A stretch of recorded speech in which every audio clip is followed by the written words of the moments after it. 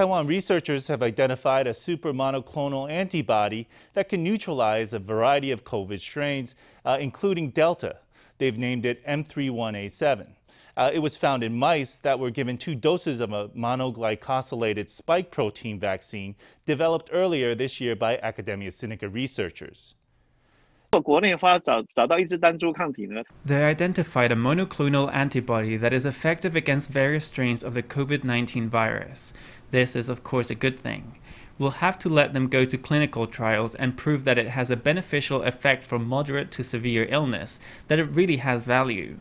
The problem with monoclonal antibodies is that they're very expensive, so it's more cost-effective to use them for severe cases. The return on investment is too low when they are used for mild illnesses.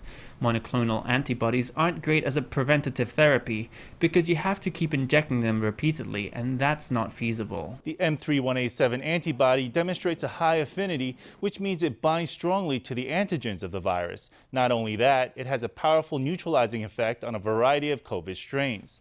Researchers found that its ability to fight the strains was more than 100 times greater than the EY6A antibody, which is found in recovered COVID patients.